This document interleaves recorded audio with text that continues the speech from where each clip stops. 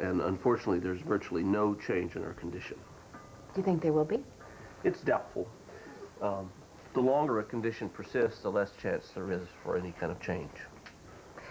Helena has always been such a vital woman. I have to say, I never dreamed she'd end up an invalid. A lot of people say she's getting what she deserves. Helena saved my life, and for that, I will always be grateful. I really need to get going, so Helena has a very dedicated doctor with you. And for that, at least, she's one lucky woman. Thank you. And there is no check. Is it me, or is this place's service getting worse and worse?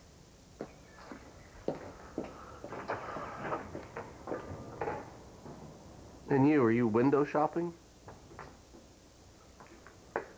It's safer out here. Who are you trying to avoid?